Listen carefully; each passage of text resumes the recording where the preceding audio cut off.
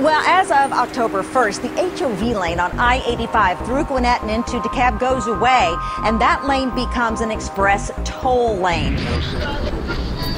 Another day, another traffic jam along I-85 northbound as commuters press their way through. Many trying to avoid the new express lane, some calling it too costly to ride. The average total toll during the morning rush hour was $5.50. I just don't think it's worth it. Gas is already sky high. I don't want to have additional costs. It's for exclusive people with exclusive money.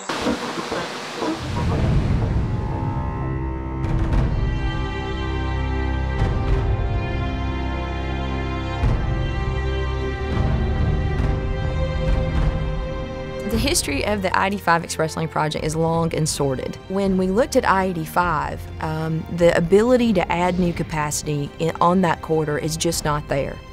And we were too late to look at land use because, needless to say, all the businesses had grown up around the I-85 corridor. So the only strategy left for Georgia on that corridor was really looking at a demand management strategy. How can we take a lane on I-85 and use it differently to get people quicker to Atlanta?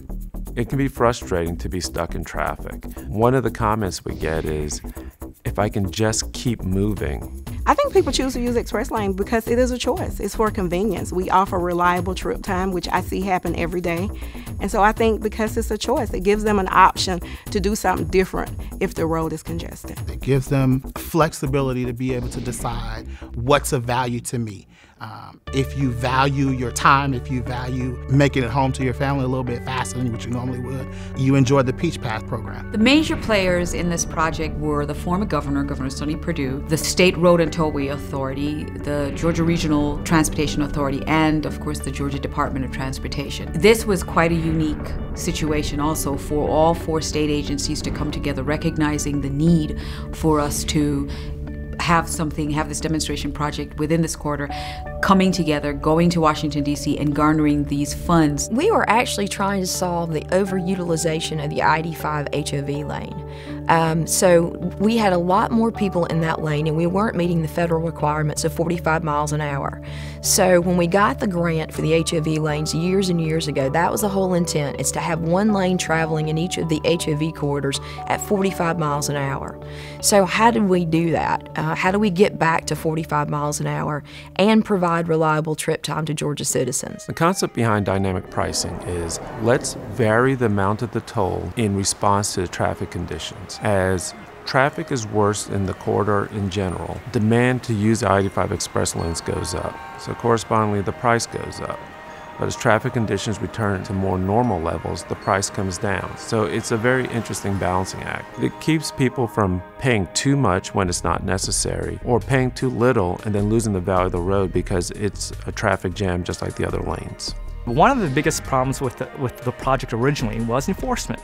How do you enforce the white line crossings along this roadway? You have a lane that's supposed to be tolled, separated by two double white lines, separated from the general purpose lanes. How do you enforce people from just crossing into this roadway? If people don't perceive that you're enforcing double white lines, how are we enforcing occupancy, and let alone how do we enforce toll payment? How is it fair for people that pay a toll if they see people crossing the white lines? So for us, the innovation was the concept of gantry control access, where we set up toll gantries every half mile where we can tell if people are missing gantries or not along the roadway. If you get into the road and you miss a certain number of gantries, then we can say at some point you must have come across the white lines to get into toll facilities, and that's how we send out a violation on that premise. For example, enforcement, we use ALPR, which is automatic license plate reader. It's actually cameras mounted on the back of a police car, and it reads every tag that goes by and checks it against a database. They have a list, a DOR list that with stolen cars, Amber Alerts, and then also have a list from CERTA. If you declare yourself a non-toll, which is 3 or more people, the officer can see that immediately on their screen and count how many people are in the car. And if you don't comply with what your status is, you're going to get pulled over. We had anticipated that people would need time to get used to the roadway. And so we knew it would be some hurdles and possibly a bumpy start, and we knew that one of the things we had to do was definitely lead with data. And so every single working day in October and November, we sent out data releases on how many people used the lane, the number of trips in the lane, the lowest fare, the highest fare, the amount of time people saved that actually used the roadway. And we did that every day. And we knew that as we continued to feed data to the people that wanted to know about it, the tides would turn and people would begin to use it. We had at launch 75,000 transponders issued, and now we're at about 168,000 new Peach Passes since registration officially opened in June 2011. What attracted me most to the Peach Pass was the ability to get to work faster. In the mornings, we're able to work out before we leave for work. And in the afternoons, it allows us to spend quality time doing the things that we love. I can't tell you how many times I've told my boss, I couldn't have this job if we didn't have a Peach Pass.